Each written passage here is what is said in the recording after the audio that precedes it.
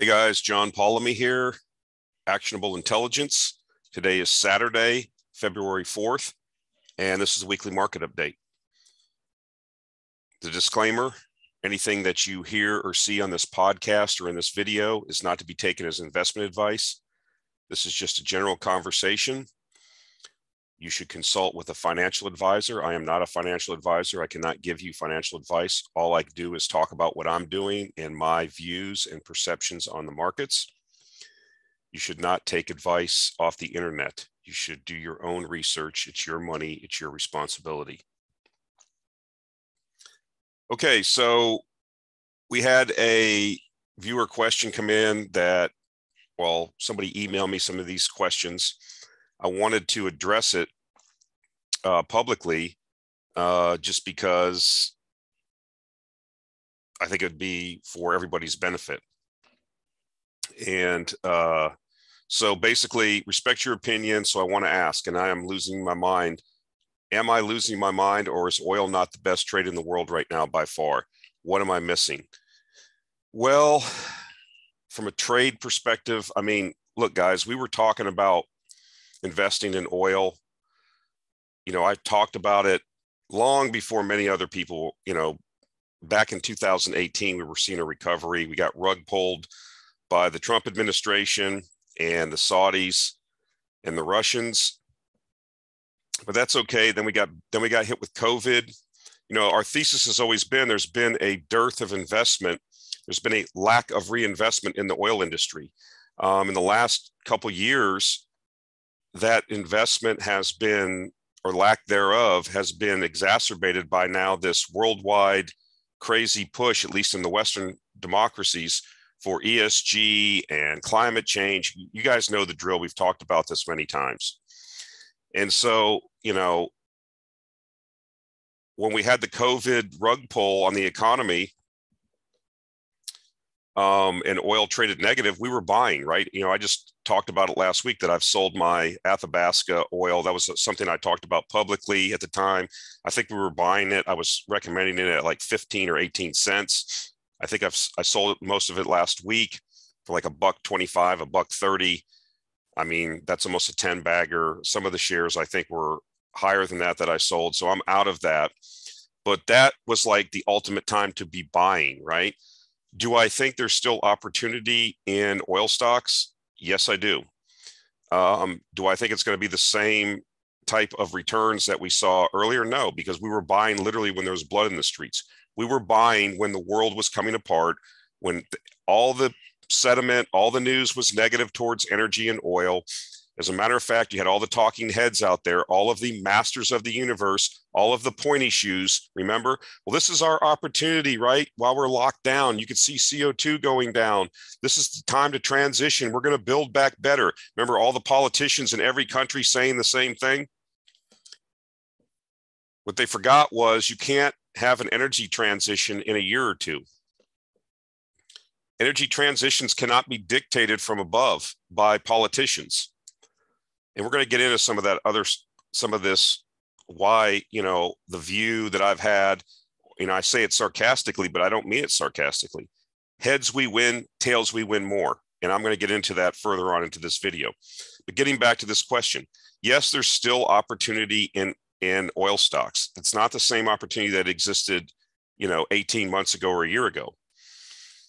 There's still a view that, you know, oil's going away. It's not going away. You're going to be using oil for the rest of your life. People listening to this, your children will be using oil for the rest of their lives. People don't understand where a barrel of oil goes. It's not just, let's all get Teslas and plug them in and oil goes away. That's not accurate. We've talked about that before. So yes, I believe that there's still opportunity in select shares. And so it goes on here, the question or the email. Heard Nuttall, talking about Eric Nuttall, 9 Point Partners up in Canada, whose energy fund was up 186% last year, say the other day that demand destruction would occur at $140 a barrel.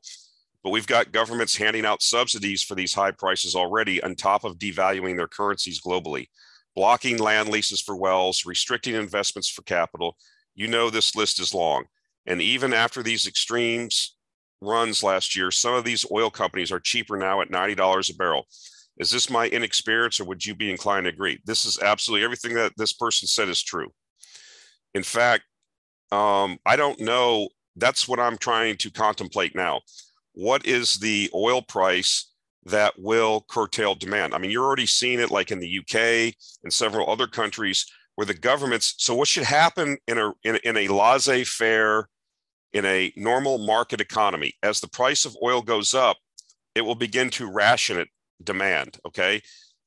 People at the margins that are just goofing off on jet skis or taking the extra trips or whatever, they'll stop doing that, right? People that are wasting energy, people will be inclined to do other things except pay $5 a gallon for gasoline. So that higher price will have a tendency to curtail demand. You're not going to get demand curtailments if the governments are going to just create fiat currency and give it to people to subsidize their energy use in the midst of an energy crisis. That's dumb. But it goes back to what we said before. This is how we make the big money, by capitalizing on these dumb policies, these ridiculous politicians, that these know-nothings. I want one of you statists that listen to these videos to come on here in the comments and tell me why you think Boris Johnson or Joe Biden or any of these schlubs know a darn thing about energy. I've said it before. Every politician I've ever seen or met has been a bum. That's all they are, is bums, asking for money all the time, scheming and scamming, Nancy Pelosi with the stock trade. I mean, it just goes on forever. These people they're horrible. And you think they're going to solve the energy problem? They're not going to solve the energy problem. So, yes, everything you're saying here is correct. So I don't know, if they're going to continue subsidizing people's usage so they don't have to make changes to curtail demand, then I don't know it's going to curtail demand. Now, demand will get curtailed in the emerging markets because those governments will not have the ability to subsidize their populations. And why do these governments want to subsidize? Because they want to stay in power, right? The Bubis Americanus and the rest of the, hoi polloi in the Western democracies that don't have a clue, which is most people, what gasoline's $5 a gallon or whatever it's going to be this summer, somebody needs to do something.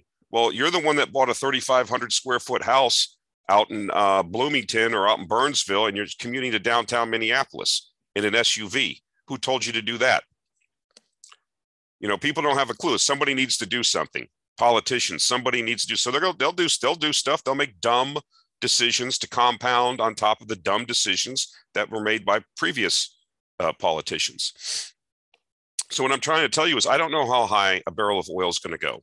I will tell you that there's not enough oil to meet the demand that's coming as these economies open back up. And just the fact that we've talked about before, the depletion that needs to be replaced every year, along with the 1 million to 1.5 million, 1 to 1.5% worldwide growth that's happening because of the emerging markets. These are spreadsheet exercises. You can take the populations of these various countries and juxtapose them against, what the average average oil usage is per person in a lot of these other developing countries, and you start, seeing things like 120, 130 million barrels a day, 10, 15 years down the road. The world is not making sufficient investments to even supply the oil that's needed now. And if politicians are going to make it worse by subsidizing oil use or energy usage, then you're not going to get a demand destruction, except for in the emerging markets, the people that can least afford it, by the way. So yes, you have ESG. I mean, think if you're like a board, we've seen this already. We've seen some reports come out like Exxon and Suncor. I don't have time to get into them this week, but like Suncor, for example, people were like, they're prioritizing their debt pay downs. Okay. What board of directors is going to go out there and announce a major project in this political and social wokeness environment? You don't have to do that. All you have to do is give the market what it wants, which is debt repayment and return of capital to shareholders via buybacks and dividends. And you're good. your couple $1 million a year or whatever you're getting as CEO and your stock options, you're going to be good because the stock price is going to go up. There's no reason to go out and take big risks and drill all over the place offshore, and announce a new oil sands project up in Canada in the current political environment. Who would do that? Who would risk their position to do that? I mean, these people that run these companies are not stupid. Everybody responds to incentives. So, yes, I would say that on a cash flow basis return, I mean, I'm going to put in a video up of Eric Nuttall getting interviewed last week, or maybe it was earlier this week, I can't remember. And he talks about this exact thing about just in the Canadian oil patch, that the average company with the cash flows at 90 or $100 a barrel, which he's forecasting, the whole industry can buy itself, go private, well, theoretically, buy all the shares back in 3 years, 2.6 to 3 years. What do you think these companies are going to do? They're going to spend the sustaining capital they need to spend to maintain production, and then they're going to respond to what, you know, the market is telling them they want. The market's not saying they want growth for the sake of growth. They're telling these companies to pay down their debt and to return capital to shareholders, and the share prices will go up. Now, we're not going to get to 10 baggers probably, but there's still, you know, these are still good investments, I think, over the next year to 18 months. I think there's exceptional value in the oil field services. That's just now starting to get sniffed out by people. Yes, you know, just because, you know, there are companies drilling, there are things happening, and it doesn't have to be a big boom in spending for these companies to do well, because we've talked about this before. The oil field services sector has atrophied, has shrunk because of the depression that this market was in. So there's not that many companies, there's not that many resources. The manpower, all these things have dissipated over the last couple of years. You know, you can't just leave equipment sitting in a yard. It deteriorates very quickly. And so bringing some of this equipment back, and bearings seize up, motors go bad, pumps, you know, get the seals go bad on them. There's all kinds of things. And this all costs money to bring back on. And you're not going to be in a rush to do that if you're already running, like Halliburton said in their recent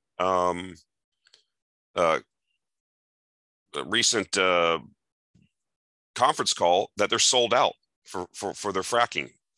Okay. So, I mean, that's the statement, right? Halliburton is sold out. So we're seeing this across the patch. We're seeing drill pipe shortages, manpower shortages, equipment shortages. So there will be spending. People will have to do maintenance capital. There will be independent operators that go out there and spend money, not necessarily your publicly traded companies. But there is going to be drilling. There is going to be some increased spending. And I think that it's going to trickle down onto the oil field services industry or sector, which has atrophied greatly. And I think the remaining players, the remaining companies that are still active, will see the benefit of that. So I think that's an opportunity. And so we get down to the last question here. Is there a specific source you could recommend to deep dive oil companies? So obviously I recommend that you have to do your own work. You cannot rely on other people to do the work for you. This is also not a market where you could just go out and buy an ETF. If you go out and buy the XLE or something like that, yes, you'll do okay. But if you're looking for the type of returns for the kind of risk you're taking, then you need to deep dive this and put some work in. That's some of the things we do in Actionable Intelligence. That's why I recommend people subscribe. But we're diversified, right? We're not just in oil. We're in a lot of things, energy, other things that are underpriced, not necessarily just all oil all the time. But what I will do is on this next slide, I'm going to show you, these are people that I follow for information on oil. You know, I'm a generalist speculator / investor. I don't just focus on energy. I'm in the energy industry. I know a lot about energy, but this is not the only thing that I focus on. You need to realize that eventually this market will peak out, talking about the energy market, and go into decline. It's a cyclical industry. Right now, we're in the middle of the beginning parts of a boom, in my view. an energy crisis that's being exacerbated by bad policy choices. And so I don't know how high it goes. I don't like to speculate on that. I think that, I'm shocked. I mean, I'm looking at oil right now. I'm doing this on Friday morning, putting this together, and I'm looking at an oil price of, let's see here, 93.28 on Brent and 92.62 on WTI. I mean, guys, anything above $70 a barrel in these companies, in these small and mid-cap oil producers in Canada that we've been talking about, are just minting cash. So here's some of the people that I follow to get ideas. These people are in it. They are knee deep in the energy markets every day. This is a lot of Twitter. This is why I tell people to get on Twitter, and you need to cultivate this, who you're going to follow on Twitter.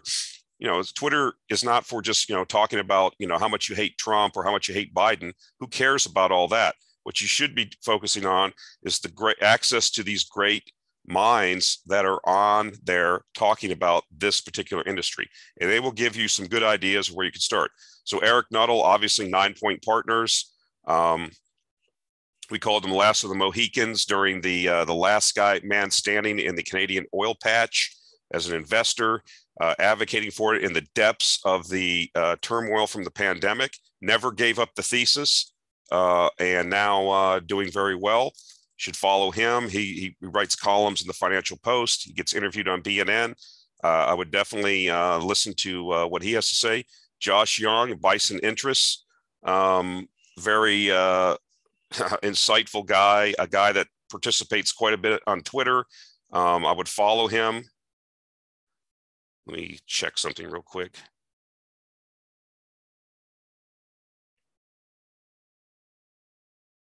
Yeah. So I'd follow him. Here's some other 2 guys here that I would follow. These guys have really come to my attention. They do a lot of work on Twitter. They host spaces. The first guy, I hope I pronounced names right, Sohaib Abbas. This guy hosts all kinds of Twitter spaces. He gets top-notch guests in there. They do these sometimes 3, 4. They did an 8-hour session the other day. I mean, you can get on there and ask all the questions you want about particular companies, and there will be somebody on that Twitter spaces. I can guarantee you that has deep dive that particular company or has a view on it. And I'm not saying you just go out then right there while you're listening to the spaces and buy the company.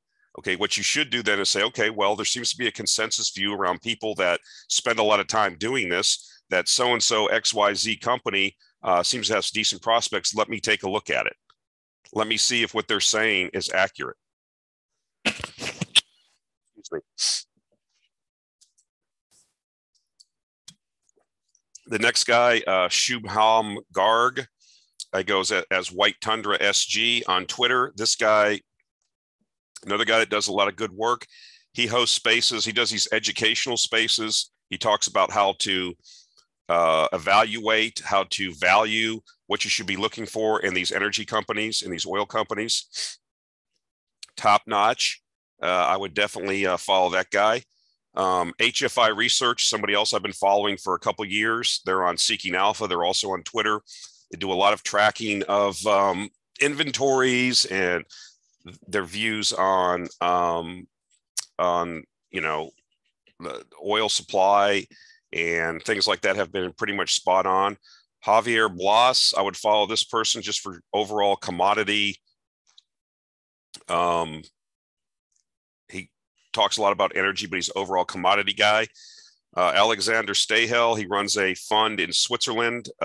He's pretty active in the commodity space, talking about things. You can get a lot of good ideas from this guy. He's becoming more active on some of the spaces. He's hosted some spaces recently about some specific company. Tracy Shuchard, Shy Girl, she's pretty good. She's an energy analyst. I would follow her. She gets interviewed quite a bit. She has some decent views. And then somebody I think that's underfollowed, but writes on oilprice.com and now has a Substack and starting to do videos is Irina Slav. She's from Bulgaria, but she's pretty good on her general outlook on energy. She hosted she had a call the other day on Zoom with some other analysts, and it was interesting because we were talking about that whole heads I win, tails I win more, and which I'm going to talk about more in this video about, this so-called energy transition that these politicians and the, World Economic Forum and the masters of the universe are advocating. But on the other hand, they're blocking investment in all these new mines. So evidently there seems to be some kind of disconnect in the thinking that you're going to have an energy transition and you need millions of tons of minerals to be mined, and they're doing everything they can to block mineral extraction. So I thought that was pretty good insights there. So these are some people that I follow. This isn't all the people, but this gives you a good start. You go on Twitter and follow these people. I'm going to leave this up for a second just so you can, screenshot it if you want, whatever.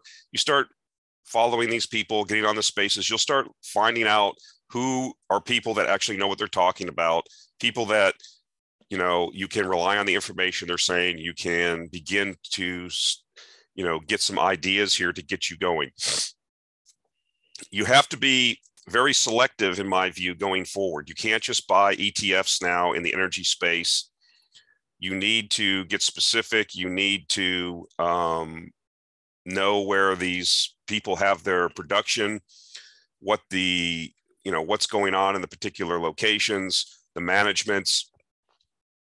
I mean, some of these managements have very good histories where they've had serial success, and some of them are not very good. I mean, this is one of the reasons I got out of Athabasca. I mean, there's no institutional support for that stock. It's all retail. The company is not one of the best companies to bet on going forward. So these are some of the things you will learn as you do your own research and you listen to, you start building a consensus around certain names. So that would be my advice. That's where I would start. You have to do the work. You have to put some time in. I do think that the rewards are there. I do think that there are many companies that are five baggers at least still. And you just got to do the work and figure out, what the, capital return policies are looking like. What's the growth looking like? There are companies that are growing production. We've got one in the portfolio that's probably going to double production. They had some pipeline issues and takeaway issues. Those are relieved now, and we're going to see cash flow. I mean, what do you want to see? Production doubling into, an oil price that's up 20% already this year. So that's tremendous for cash flows, right? And then that's going to lead to, if you have some sustained price activity like we're thinking, you're going to see some revaluations and analysts come out. I mean, people with money, as we see this transition, from out of growth to value or fake growth to value stocks, people are going to be looking for those returns, right? If you're paying a 5, 6, 10% dividend and it's growing and you're buying back shares, that's going to attract capital, right? That's going to lead to a re-rating of your stock. And if you're not participating in those as a fund manager, you're going to lag every other people. And when you lag, that's your death sentence, right? If you're running money. All right. So here we go. Shale oil producers. This is why, when you hear people talk about, well, shale will ramp up, take care of it. That doesn't look like that's going to happen, right? Shale oil producers brace for the end. So you have a Pioneer, which is one of the largest shale operators in the U.S. So CEO Sheffield says he has 15 to 20 years of inventory remaining at his current drilling pace. But if he tried growing 15 to 20%, he'd run out in 8 years. Same issue for everyone else. At that rate, you'll drill up your inventories, even the good companies. So this is a Wall Street Journal article. I didn't have access to it, but this is something that we've heard several of these CEOs say. And it goes back to what we said before. You're not going to, the shale boom is over. It's not coming back. A lot of these companies are going to maximize shareholder return. The capital is not there for them to just go out and waste it and not have cash flow and not have earnings. Those days are over with. Now, there are independent operators. There are always going to be wildcatters. There's going to be people out there that we don't hear about that are not publicly traded companies that are drilling. That is happening. But will it be sufficient to replace? No, it will not, because quite frankly, you've drilled out most of the good locations over the last 10 years. You know, ever since I've had this view about, you know, that we live on this globe, this ball, and, you know, we found all the easy oil. And we had this respite when we had this shale revolution, which I basically said several years ago that I felt was just financed by 0% interest rates and, you know, largesse from Wall Street because of low interest rate environment. And so we basically ran through, you know, 8 to 10 years.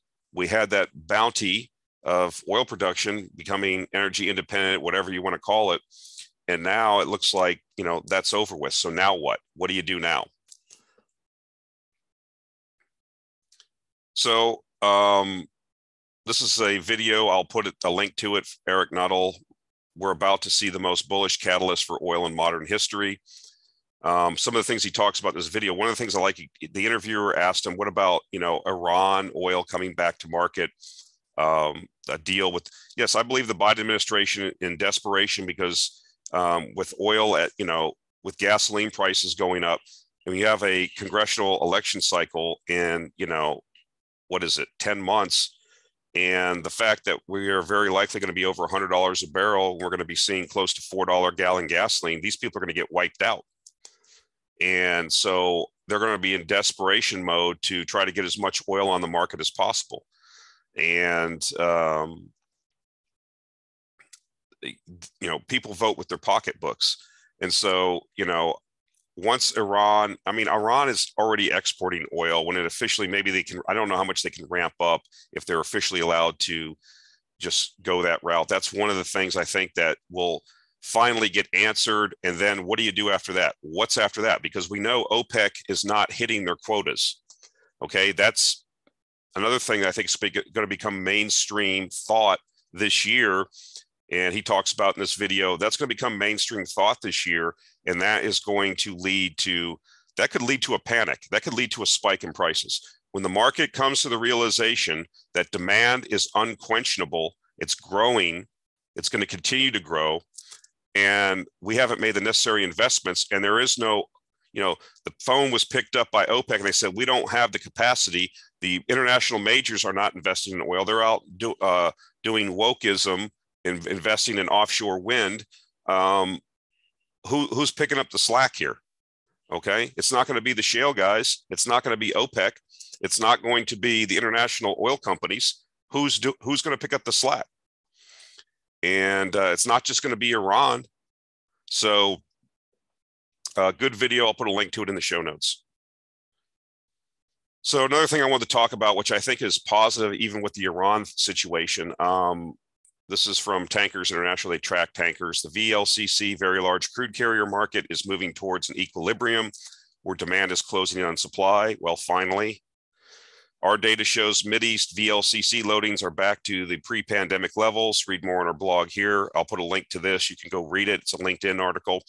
But you can see the dip during the pandemic. The loadings were way down.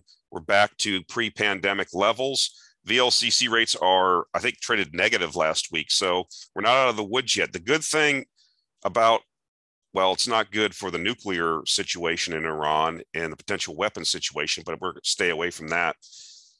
If Iran is allowed to rejoin the, you know, normalized oil export situation that the rest of the world's in, one of the things that I think will be helpful to the for the oil tanker market is a lot of the rogue tankers that they're using, because there's sanctions on Iran, right? You can't do business with Iran. So you have all these rogue operators out there.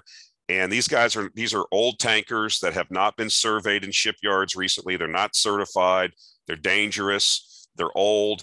And I think that if Iran's allowed to re-enter the oil market, the international oil market officially, they'll have to move away from using those tankers, and they will have to use, you know, certified tankers with the right paperwork that have been surveyed properly, and that puts additional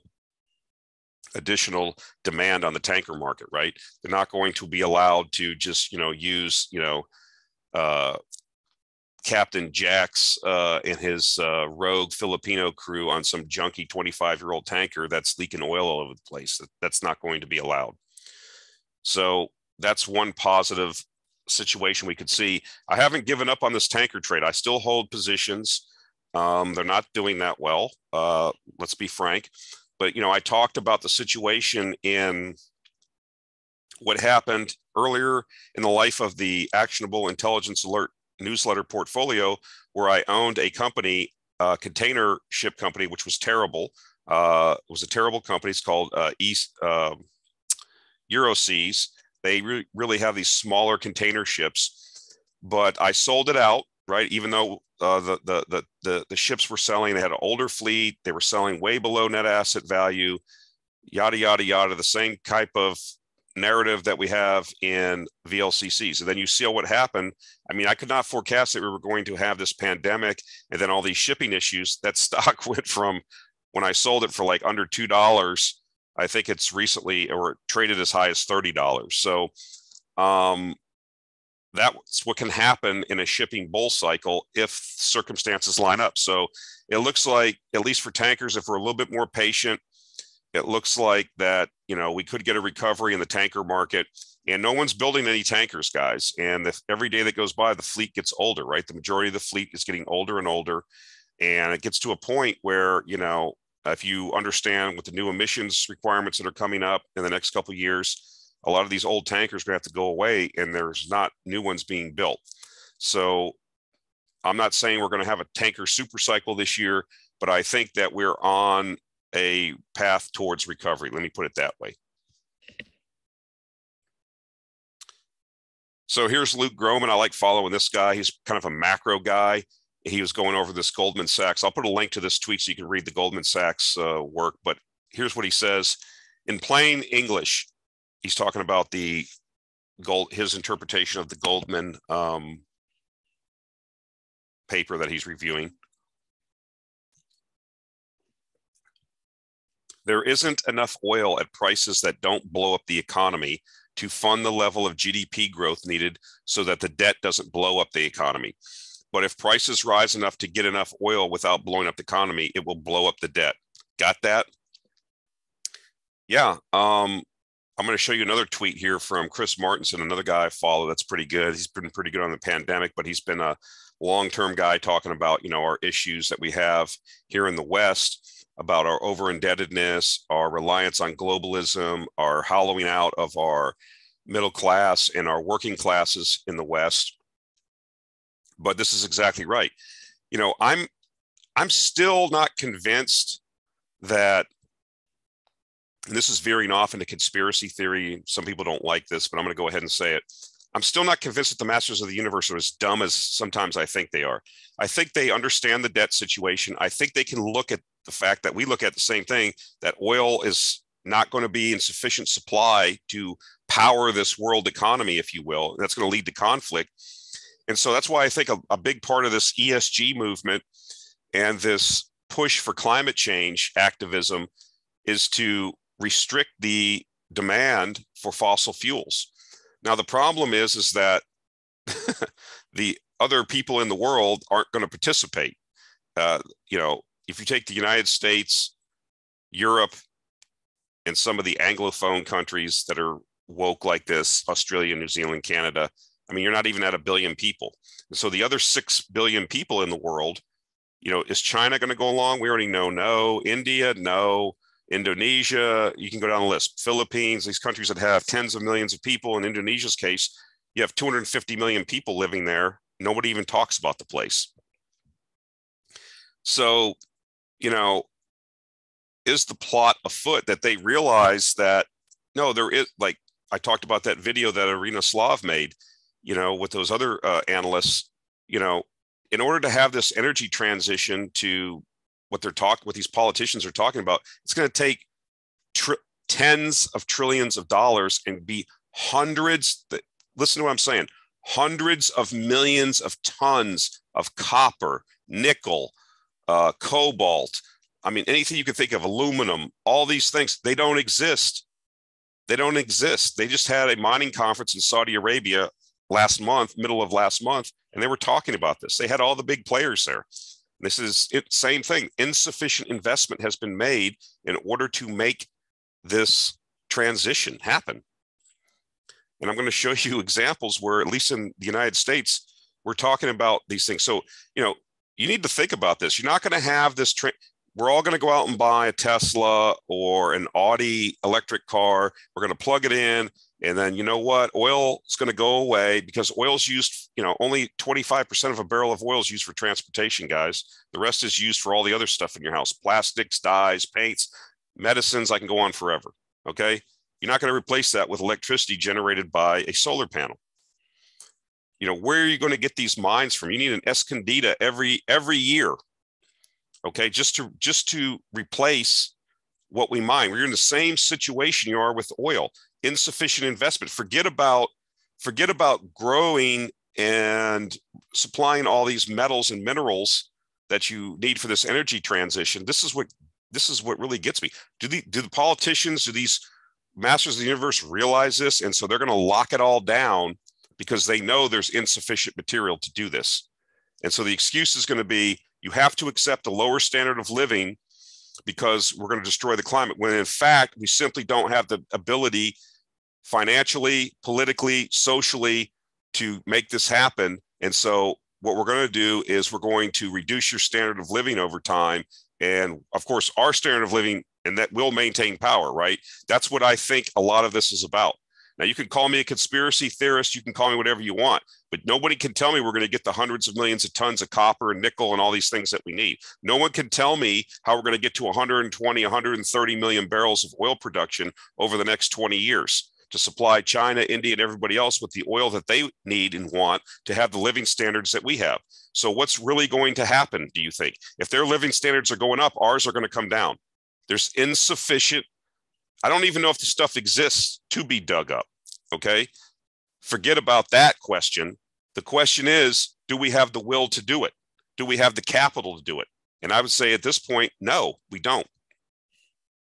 So this is an interesting discussion to have. The fallout will be heads we win, tails we win more. Here's Chris Martenson. I suggest you follow this guy too. He's just a general smart guy that had the pandemic nailed from day one. I was listening to this guy who's very smart. This guy has a PhD in, I think, microbiology or something like that. But he's an overall. And here's the quote that I think you need to key on. This Jim Poplava, another guy that I listen to. He's just a general investment guy that runs an investment advisory firm in San Diego. He does the Financial Sense News Hour pretty good. He's just a general guy, but this is a statement he made several years ago. Oil is the new Fed funds rate. I believe that. There's no way, these people are out talking about the Fed's going to raise rates 4, 5, 6 times this year. Or how? The whole economy would collapse. The markets would collapse. And so what I think is going to happen, what I've stated is the oil price is going to rise and be that throttle, that governor, if you will, that regulator of the economy. That's what we saw in 2008. I don't think it was necessarily the housing bubble that created the Great Recession. I think it was high energy prices that just tipped the canoe over. It just was unsustainable at $150 a barrel. Yes, there was fallout. Yes, there was a bubble in housing and all those things in the Big Short. I get it. But I think the thing that was the final nail in the coffin was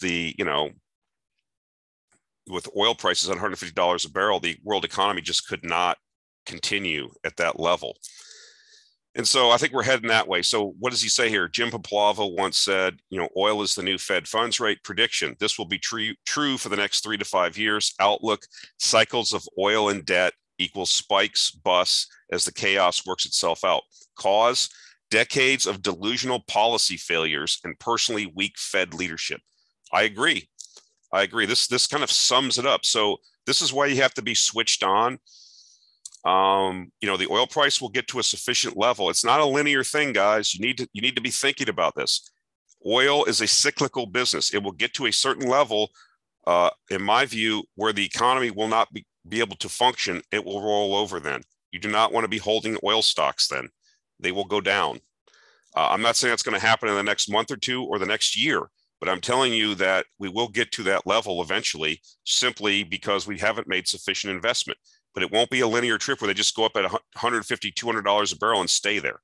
The economy can't function properly at those levels. Certainly the emerging markets can't. Or at least we're going to find out, right? So, and then you have this tremendous debt. We're at $30 trillion in debt, guys, in the U.S.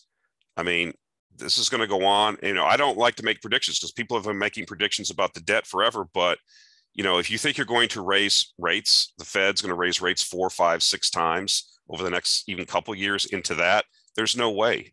There's no way.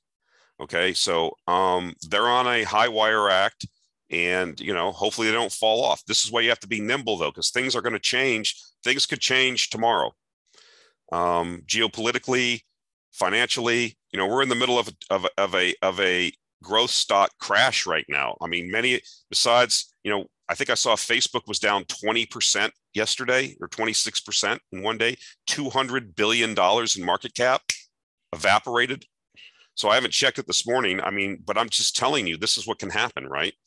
And so I think that, you know, we're positioned in the right sectors where the cash is going as we see this rotation, this violent rotation.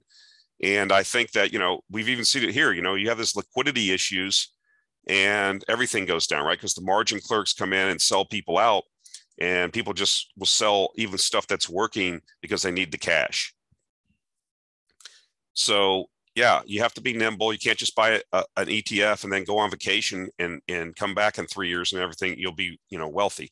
You need to be switched on. You need to be, we're moving from the era of passive investing to active investing. And people that are active investors that actually know what's going on are going to make a tremendous amount of money.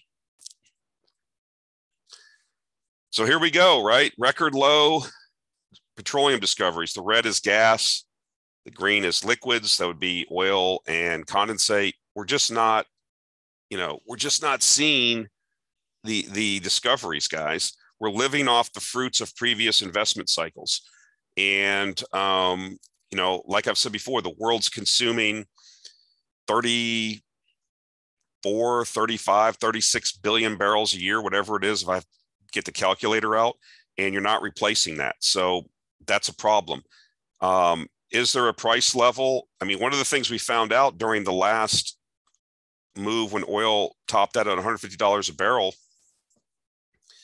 that oil companies were ramping spend into that, and they still were not able to find sufficient supply.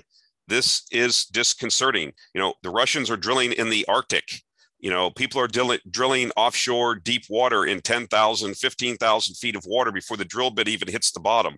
These are harsh conditions. The North Sea. These are places, you know, if you're being forced out into harsher environments, more complicated environments, more expensive environments to find the sufficient oil, and it's not being found.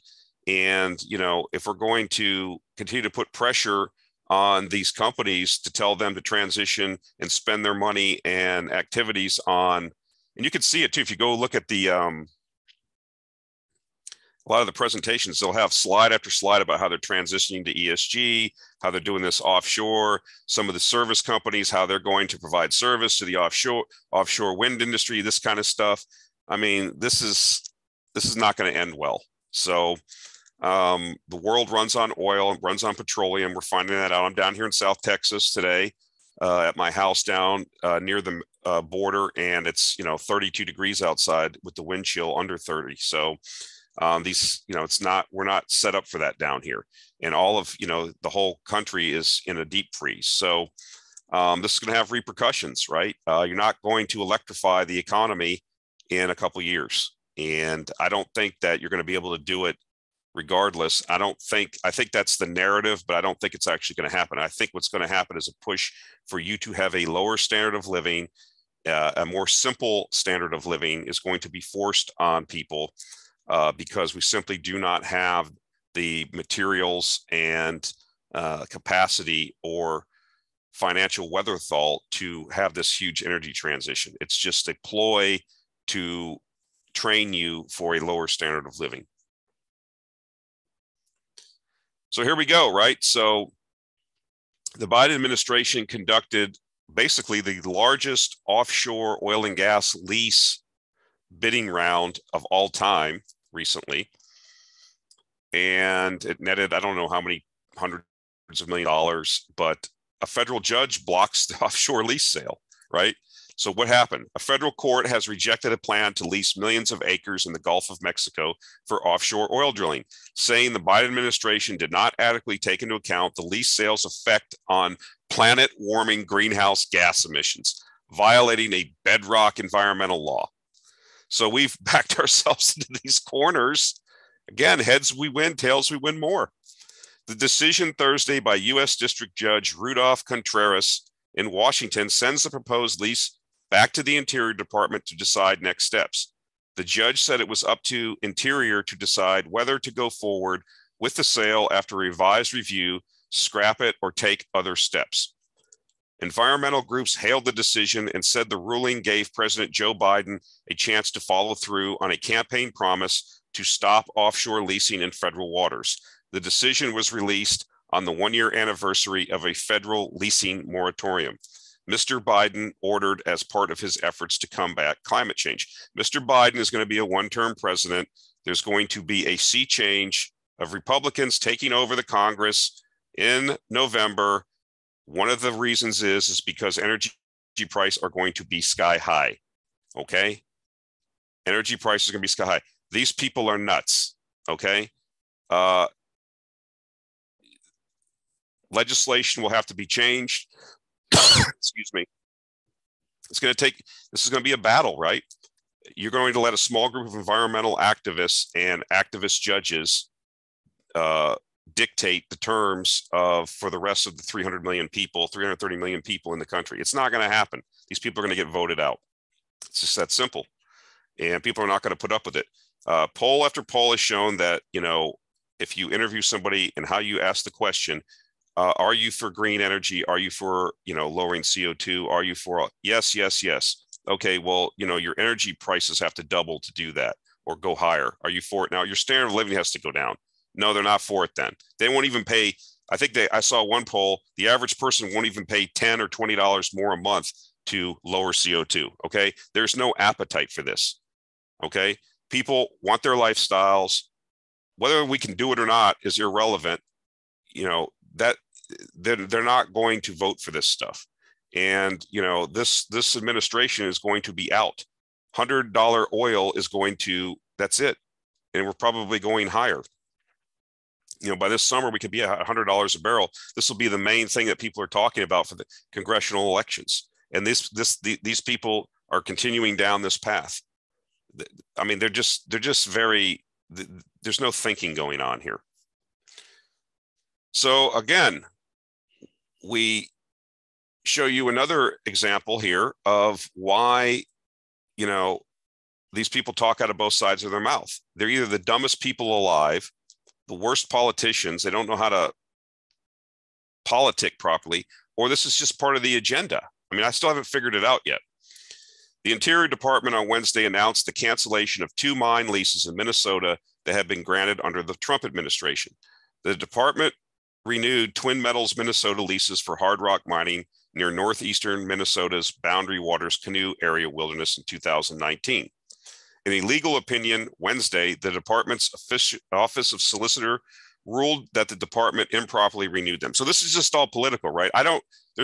Who knows what the facts are? Who knows how dangerous this mining would be to the Boundary Waters? There's been mining, taconite mining, all kinds of mining going on in upper Minnesota for decades. They're not going to go dig up the Boundary Waters, okay? There's always regulations in place. This is a political situation because they don't want mining, these environmental groups, okay? The environmental groups, this is why they're not going to be allowed. These small groups of wacky activists have the ear of this current administration. When the prices go up, when the transition doesn't happen, when they've created this big mess and economic chaos, they're going to be voted out. And people that are pro mining, pro oil and gas are going to be put back in. That's that simple. We're just going to have, that's why I'm saying this is all tradable. This is almost hilarious. This is almost easy. This is what we look for. Okay. Irrational decisions, poor policy being made. Okay. In the midst of, you have the main primary agenda is build back better in energy transition, yet you cannot mine the materials here in the US to provide it. So who are you relying on? Okay. Third world countries, China. Okay. I'll put up an interview that I don't know if it's public or not, but on Financial Sense NewsHour, this guy, Rick Mills at Ahead of the Curve, he was talking about this with one of the guys at Financial News Network. I think hopefully it's a public, it may not be public, but anyways, he has a bunch of articles about this at his website. You know, where are you going to get all these materials to do this build back better in this energy transition? Well, you're certainly not going to get them from this mine. And so, you know, this is what you need, right? Copper, nickel, cobalt, and platinum group metals. You know, this is the same thing with the Pebble mine up in Alaska. It's a big copper gold mine. That thing's been a political football. Okay. So what you need to do is you need to analyze companies from jurisdictional purposes where they are allowed to mine. Nevada, okay, Finland, Colombia, Mexico. There are jurisdictions that are pro-mining, okay, or relatively pro-mining. You want to be in companies that are there, okay? You don't want to be in companies or areas where, you know, the federal government can come in and, you know, curb stomp you like this. And, you know, and then in the same speech, talk about a build back better plan that requires hundreds of millions of tons of metals. Where are you going to get them? Because everybody's trying to do the same thing we're trying to do, and no one's allowing mining. There was a big mine in Serbia that got canceled. I think it was a big lithium mine that Rio Tinto was going to, and you know, that got overturned. So, you know, where are you going to get this stuff? No one talks about it. Certainly not these environmental people, not the Biden administration. I mean, Jennifer Granholm, who is the energy secretary, was on TV one time. I should have put it up here. And she was asked, you know, she didn't even know what the daily oil usage was for the United States. She has no clue. She's the energy secretary. That's how dumb these people are. And what is her claim to fame to be? She's, you know, another political hack that gets put in there because she's a woman and she was the governor of Michigan and she's a loyal Democrat and doesn't know a damn thing about energy. And this is who you're relying on? You think that these people are going to solve these problems? These distortions in the economy, these distortions in the markets are tradable. Trading off these idiots' decisions and these poor policies is how you make speculators make money. So this is going to be another thing that becomes more and more of the discussion this year and into next year. Global food prices are going nuts. And we know that when they get to a certain level, which they've reached, that we start seeing political turmoil because of the high food prices. And we've been talking about this. This hasn't even reached the mainstream yet, but this is coming. Here's from Crescat Capital. It's a little bit showing you kind of a breakout happening here. Yeah, this is going to go higher. This is going to be an issue. And if you follow the ag markets like I do, you know, we've seen some crop failures. We've seen issues with the coffee crop in Brazil that got frozen out. We're seeing some drought conditions. We're seeing, you know, plantings not happening. We saw the OJ crop get hit with the frost this year. So what I'm telling you is that we've had 10, 15 years of outstanding growing conditions around the world, and that looks to be reversing now. Whether you want to call it climate change, whether you want to call it the sunspot cycle, whatever you want to call it, it's happening. And it's going to become increasingly difficult to supply the necessary food to feed everyone. This doesn't help the situation, right? We've been talking about this. Russia to ban exports of ammonium nitrate for 2 months starting from February 2nd, which was a couple days ago. Why? Because they want to make sure that they have sufficient fertilizer for their grain crops. You're going to see more of this, not less of it. You're going to see more resource nationalism. You're going to see this, okay? This country, Russia, is a major producer of various commodities. Okay. As a matter of fact, that kind of, I think this is the last slide. Yeah. This kind of segues into something that I've been buying Russian stocks. I've been buying the RSX. I do not believe there's going to be an invasion of of Eastern Ukraine by the Russians. It's not going to happen. You see what the NATO countries are not interested. Germany, France, they're not interested in having Ukraine in NATO. It's not going to happen. This is the U.S., another one of these they're scheming this thing up to take the attention. Watch over here, everybody. Watch over here. Don't watch over here. Don't watch over here. Watch the rabbit. Watch the rabbit while they stick it in and break it off. Okay. And people get played. I'm still waiting for the weapons of mass destruction to be found in Iraq. Okay. There was an interesting, I don't know the reporter's name. It was on Twitter. I probably should have saved it. This was very good. It was a State Department official was up there. It was a press briefing. And this guy, this shill, this hack, this liar is standing up there talking about, well, we have information, declassified information, that the Russians are planning a false flag event to give an excuse to roll into Eastern Ukraine. And so one of the reporters there, which I forgot the guy's name, he goes, what information do you have? Well, we have information. We're briefing you right now. What specific information do you have? You said it's declassified. And he just went round and round with this hack from the State Department, and he looked horrible. And so what did the guy from the State Department do to this reporter? You're a Russian propagandist. Look, why would Russia want to roll into Eastern Ukraine and take it over? Why would they want to go all the way to Kiev? Why would they want to do that? Like I've said before, and people don't like to hear this because there's people that, are living in the past. Well, I'm a Czech, or I was in Hungary, and, the Soviets were here. Yeah, that's over with. That's over with. Get over it, okay? That's over with. Russia is a $1.7 trillion economy, okay? Why do they want to take over Eastern Ukraine and spend $500 billion over the next 20 years? I mean, the place is a disaster area. It's a third world country in the villages. In the smaller cities and towns, it's a second world country. Yeah, you have high-speed internet, but the water, you can't drink the water out of the faucet.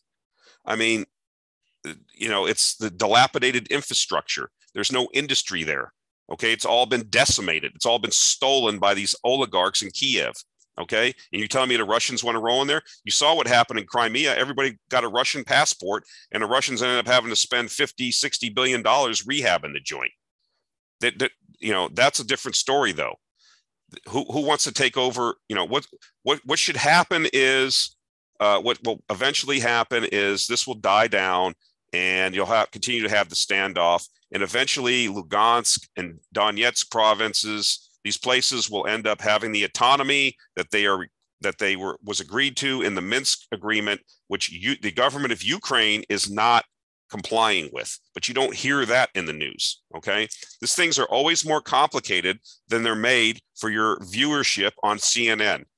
And so before you render an opinion, I see these people all over Twitter, people that don't speak Russian, don't know Russia, don't know Russian history, don't know Russian politics, don't know anything about anything, giving comments. Okay, you can go. I know people that they are on the front lines. They are American citizens. They are over there on both sides fighting. Okay, you can go join the Azov battalion. Okay, they will let you fight. You can go to the Russian separatist side, and they will let you fight. You can join a foreign brigade. Okay, no one's going to stop you from doing that. If that's what you're inclined to do, if you believe so deeply, you should go there and you should put your life on the line. Okay, but we're not going to send. We're not. Certainly NATO, Europe is not going. I mean, how many combat brigades do they have? What are they going to do? Okay, this is ridiculous. I mean, you already have Germany and some of these other NATO allies not even allowing overflights to bring the Javelin missiles from Latvia and stuff. So this whole thing's a joke. Okay, it's a distraction to distract you from the poor policies here in the United States. Okay, so yeah, I've been a buyer of Russian stocks. There still is a risk. Anything can happen. I don't know with 100% certainty what will happen, but I think that it's oversold. And the next 5 years, Russia is going to be minting coin, the oil, the gas, the metals, the farm products. They're sitting in the cuckoo bird seat. I think you'll actually see, if you want to trade, and I'm all about selling overvaluation and buying undervaluation. If you want the rest of the decade trade, short the U.S. and go long Russia. I think you would do well as a pair trade. So that's it for this week, guys. I hope you got something out of this. I kind of ran a little bit long, but had a lot of good stuff to talk about this week. And like I said, we're following these trends in the Actionable Intelligence Alert newsletter. We're down already this year a little bit, but we're still outperforming the S&P, thankfully, because like we said, when stocks go down, most stocks go down. Eventually, this thing will sort itself after we get through this liquidity issues, but we will see, like I said, as the year goes on, and as these commodity prices, you have nickel over $10 a pound now. No one's talking about this stuff. You got copper's holding up. Copper's at $4.40, $4.50 a pound. Okay, and supposedly we're having a global recession. Okay, we're moving into the era of supply issues. Okay, not necessarily demand like we had in the previous commodity bull market last decade when China was building out their infrastructure and sucking up the world's resources to do that. We're in a situation now that chronic underinvestment across the commodity space is going to lead to undersupply and rising prices. All right, guys, that's it for this week. We'll talk to you next week. Thank you.